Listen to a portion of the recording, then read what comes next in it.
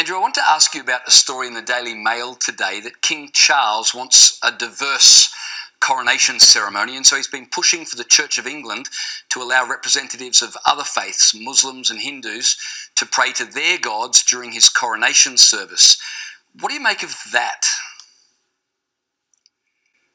Well, I've got some sympathy with him because, of course, there's a lot of people of the Islamic and Hindu and Sikh faiths in Britain. There just are. I mean, Yes.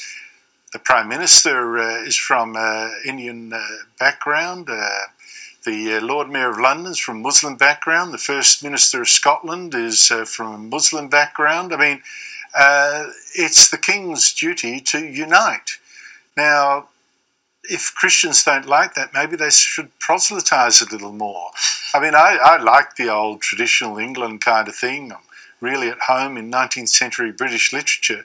But the King's role is to unite a people.